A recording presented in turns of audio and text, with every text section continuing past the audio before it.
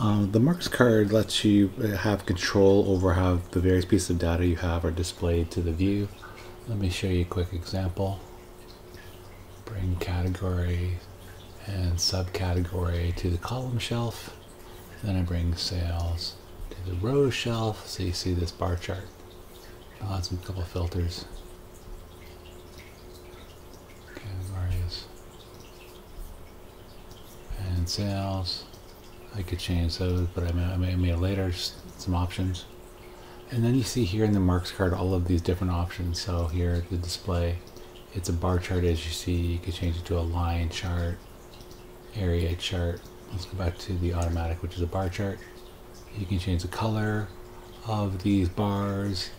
If you have the like circles, for example, you can change the size. You can add labels, you can add various details, and you can edit the tooltip.